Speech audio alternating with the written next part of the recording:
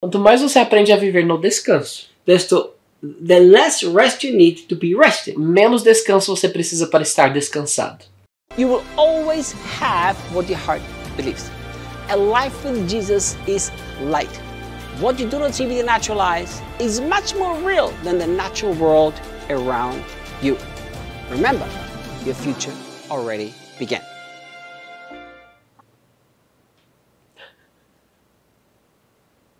Oh, Opa! that's what sugar does to you. É isso que o açúcar faz com você.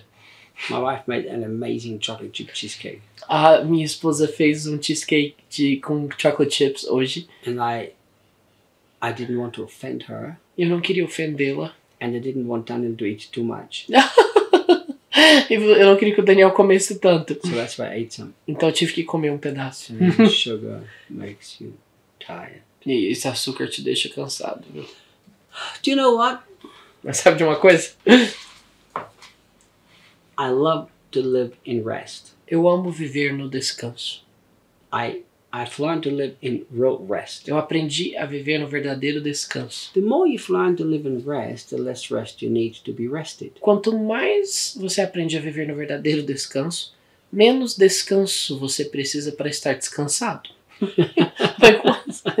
you like my philosophic approach? Gostou dessa abordagem filosófica? Let me say that again. Deixa eu dizer isso novamente. The more you learn to live in rest, Quanto mais você aprende a viver no descanso, the less rest you need to be rested. menos descanso você precisa para estar descansado. It's true. Isso é verdade. You know, faith is not a stressful life. A fé não é uma vida estressante. I walked in an orphanage one day Uma vez eu entrei num abrigo, because I heard there is one and I wanted to look at it, eu ouvi de um abrigo perto de um lugar onde eu estava, eu queria lá olhar para ver a estrutura, and I was shocked. e eu fiquei chocado. Dirt floor, Um chão sujo, children had no shoe, no decent clothes. crianças sem roupas decentes, sem sapatos. And I have a very interesting habit E eu tenho um hábito bem interessante, that used to upset Debbie. Today, not so anymore. que às vezes irritava um pouco a Debbie, hoje nem tanto mais. I don't know where I picked this habit up, Eu actually. não sei onde arrumei esse hábito. And I like the habit, so I've never had to decide to change it. Então, e eu gosto desse hábito, então eu nunca tive o desejo de mudá-lo. I can walk into somebody's home for the first time, Eu posso entrar na casa de alguém pela primeira vez, and they've invited me for lunch or for dinner. e eles me convidam ali para jantar. Do you know what I always do? Sabe o que eu sempre faço? Daniel's shaking his head too. Daniel já tá aqui sabendo o que eu faço. I walk into the kitchen, I open the lids of all the pots. Eu chego na cozinha abrindo as panelas. Oh, very cookie. Oh, good. Tá fazendo o que aí, hein? Smells good, yeah. Tá com cheiro bom, hein? And Debbie said, you can't walk into other people's kitchen. E a Debbie fala, para de entrar na cozinha das pessoas. I said, well, they invited me to eat here. E eu falo, eles me convidaram pra comer aqui, ué. You know, and listen to this. Mas escutem, People always say, feel at home. as pessoas sempre dizem, fica à vontade, sinta-se em casa. At home, and Debbie cooks, I open all the lids. Ué, na minha casa eu abro as panelas. So I have this habit, Então eu tenho esse hábito. you know, and it's really an interesting thing. Inclusive, é algo bem interessante. Because this is something that we've come to understand. Porque isso é algo que nós entendemos. You know, once we really live by true faith, Uma vez que realmente vivemos pela verdadeira fé, it's not a stressful life. não é uma vida estressante We live in mais. a complete and incredible rest. Nós vivemos num descanso completo e incrível. Why do we completely rest? Por Why que- did I even tell the story about the pots? Por que nós descansamos completamente? Por que eu contei essa história da... because of the orphanage. You were Oh, talking about. thank you! I wondered, why did I say that? Thank Tô you. me perguntando por que eu tô contando que eu abro panela. So I walk into the orphanage, Então eu entrei naquele abrigo. and I see that it's not a nice place. E eu vi que não era um lugar muito organizado. So I walk in the kitchen. Então eu entrei na cozinha. I open the pots, Abri as panelas. and I was shocked. E eu fiquei chocado. I opened the freezer. Eu abri o freezer. It was empty. Estava vazio. I opened the fridge. Eu abri a geladeira. It was empty. Estava vazia. There was one chicken in the pot, Tinha um frango naquela panela. and a little bit of rice, E um pouco de arroz. and a whole bunch of E children. várias crianças para comer. And also adults who were taking care of the children, You- all eating that together. E os adultos também que cuidavam daquelas crianças. And I said, what are the children going to eat? E eu perguntei, o que essas crianças vão comer? Fridge is empty, freezer is empty, Olha, a geladeira está vazia, o freezer está vazio, the pantry is empty. a despensa está vazia. And the woman looked at me and said, E aquela mulher me olhou e disse: Oh, pastor, pastor, this is a work of faith. essa é uma obra de fé. It's a work of faith. Uma obra de fé. We're trying very hard to feed the kids. Nós estamos tentando aqui muito para alimentar as crianças, nos esforçando para alimentá-las. Doing everything we can. It's a work of faith. Fazendo tudo que podemos. Essa é uma obra de fé. You know, I said, what kind of a faith do you live by? E eu fiquei me perguntando, que tipo de fé é essa que esse povo vive? You know, I've met so many people who say, I believe, I believe, I believe, and they grind the teeth. Eu conheço tantas pessoas assim, rangendo os dentes, ficam falando, eu creio, eu creio, eu creio. I'm still believing, I'm still believing. Eu continuo crendo. Believing for the miracle. Crendo para o milagre. Is that faith? Com essa fé, I'll tell you what faith is. vou te dizer o que é fé. Faith is to enter into such a deep state of rest. A fé é entrar num estado de descanso.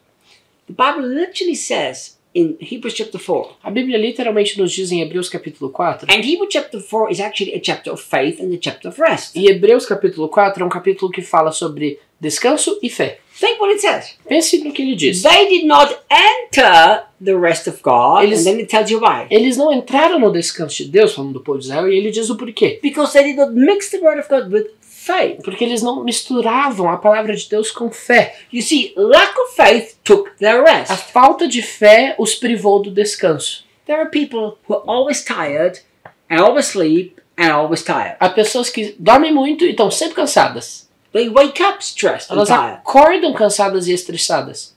How? Como? I'm going to give you a scientific study that I've read not too long Eu ago. quero te dar um fato, um estudo científico que eu li não muito tempo atrás. And I just read the scientific study. I didn't research it. I just read it. Eu não pesquisei, mas eu só li essas informações. The scientific study says it does not matter how exhausted you are physically. Esse estudo científico diz que independente de quão exausto fisicamente você estiver, One night of rest is sufficient for your body to completely restore itself. uma noite de descanso é suficiente para que o seu corpo descanse completamente. How many people go on vacation because they're tired and after they come home they need a vacation from the vacation? Quantas pessoas saem de férias, ficam tão cansadas e quando eles voltam para casa eles precisam de férias das férias? It's not because of the vacation and the hard work, it's because they don't live by faith. Não é por conta das férias ou de um trabalho árduo, é porque eles não vivem pela fé. Because if you live by faith, you have come into such a rest knowing that God is perfect, His promises are true, and His nature is amazing. Porque se você viver pela fé, você vai entrar num descanso sabendo que Deus é perfeito, a natureza dele é verdadeira e ele é incrível. You see, I do not believe that the way that we live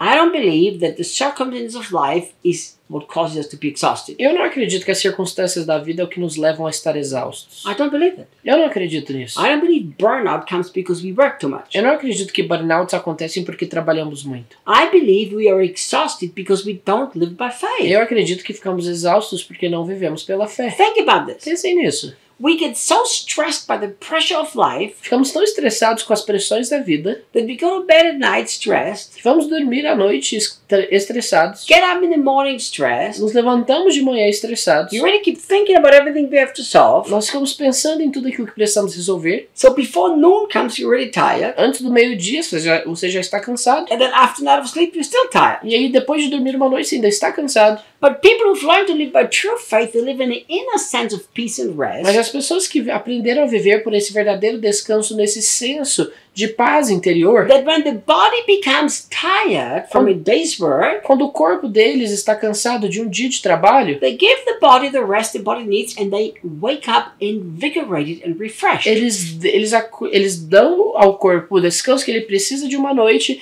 eles acordam revigorados e cheios de vida. I can honestly tell you, I do not remember the last time I woke up tired. Eu não consigo me lembrar da última vez que eu acordei cansado. I really don't remember. Eu realmente não me lembro. When I wake up, I'm so energetic, I don't know what to do. Quando eu acordo, eu estou tão energizado que eu não sei o que fazer. You know why? Por quê? It's because I've told this to my best friend on a motorcycle trip. Nessa viagem de moto que fiz com o meu melhor amigo, eu dizia pra ele. He said, I will never understand how you can function with so little sleep. Ele disse, eu não entendo como que você pode funcionar com tão pouco sono. I go to bed at 1 o'clock and that's when you start to do a little work. Eu vou dormir à 1 da manhã aí que você começa a trabalhar. And when I get up at 7, you've been up for 2 hours already. E quando eu acordo às 7, você já está acordado por 2 horas. On vacation. De férias. Every day. Todos os dias. And you are never tired. E você nunca está cansado. I am tired. Eu fico cansado. But when my body gets tired, I give my body the rest the body needs, and that's it. Quando eu fico cansado, eu dou ao meu corpo o descanso que ele precisa e é só isso. But I never get tired internally, because internally I live a life of faith. Mas eu não fico cansado internamente, porque internamente eu vivo uma vida de fé. So many people, they are physically tired because the minds and the hearts are so tired. Muitas pessoas ficam fisicamente cansadas porque suas mentes, seus corações estão cansados. They don't mix the word of God with faith in the heart. Eles não misturam a palavra de Deus com fé em seus corações. So what happens when the word of God and faith don't become a mixture, a unity in our hearts? Então o que acontece quando a fé e a palavra de Deus não se tornam uma unidade em nossos corações? We don't enter the rest of God. Nós não entramos no descanso de Deus. There is no Christian who can enter the rest of God without living by faith. Não há cristão que pode entrar no descanso de Deus sem viver pela fé. Neither is the Christian who's learned to really live by faith. Who hasn't living in rest. Também não há um cristão que aprendeu a viver pela fé que não vive no descanso. It doesn't work. Não funciona assim. Do you know, when I have things that we have to go through and resolve and whatever, complicated situations. Quando eu passo por situações complicadas que eu tenho que resolver, and when I feel this stress trying to grab hold of me. E quando eu sinto esse estresse tentando se apossar de mim. Yes, it happens to me. Sim, acontece comigo. Listen to me, I'm president of Brazilian Kids Care. Escute, eu sou o presidente da Brazilian Kids Care. Which is a lot of interesting things because just the way Brazil functions. São muitas coisas interessantes porque é assim, muitas coisas complexas porque o Brasil funciona assim. I'm the founder of the EPS. Fundador da EPS. I am doing so many other things in the ministry of serving God. Fazendo um monte de outras coisas no ministério servindo a Deus. Leading a lot of people, taking care of a lot of people. Cuidando de muitas pessoas, liderando muitas pessoas. Father and husband of a household full with people. Eu sou pai e marido, uma casa cheia de pessoas. So don't you think that the challenges that come your way don't come my way? Então não acho que os desafios que vêm no seu caminho não vêm no meu. They come my way too. Eles vêm no meu caminho também. Yes, the financial challenges come my way just like they come yours way. Sim, os desafios financeiros vêm ao meu caminho assim como vão aos seus. The challenges with the co-workers, they come my way just like they come your way. Os desafios com colegas de trabalho vêm na minha vida assim como na sua vida. Yesterday, Vinicius, our CEO, said, Reinhard, you're opening more orphanages than you have directors for orphanages. What are you going to do? Ontem, o CEO da Brazilian Kids Care virou para mim e falou assim, Reinhard, você está abrindo mais abrigos do que nós temos diretores. O que você vai fazer? No. Não. The moment I feel all this pressure trying to rob the peace in my heart, no momento em que eu sinto toda essa pressão tentando roubar a paz do meu coração, I'm going to mix what God has said, His promise, His word, His character. Eu misturo aquilo que Deus diz, a sua promessa, a sua palavra, o seu caráter. I'm going to mix it in my heart with faith. Misturando isso em meu coração com fé. And honestly, I can honestly tell you. E eu posso honestamente te dizer. The moment I make this decision, there is such a sense of peace and rest in me. No momento em que eu tomo essa decisão, há um incrível senso de paz em mim. It'll all be good. Porque tudo vai dar certo. In the end, it'll be better. No fim, as coisas vão ficar ainda melhores. In the end, we will be better people. No final, nós seremos pessoas melhores. The circumstances will be better. As circunstâncias serão melhores. Everything will serve us. Tudo vai nos servir. Jesus will be glorified. Jesus será glorificado. Life's good. E a nossa vida será ótima. But if I don't choose to live by this kind of faith, I will also not live in rest. Se eu não escolher viver por esse tipo de fé, eu também não viverei no descanso. You have God's faith in your heart. Você tem a fé de Deus no seu coração. You have to rest from your own works to His work. Você tem que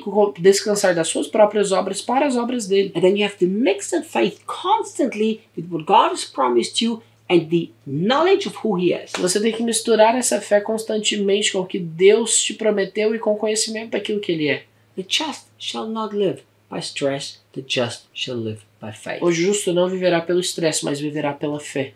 If you have a life that's stressed, se você tem uma vida estressante, you can never blame your circumstances. Você não pode culpar suas circunstâncias. You can only blame yourself. Você somente pode culpar a si mesmo. Because God's faith is in you, you can enter His rest by trusting Him. Porque a fé de Deus está em você e você só pode entrar no descanso dele, confiando nele. People who really have learned to live by faith are people who conquer great things and yet they live in rest.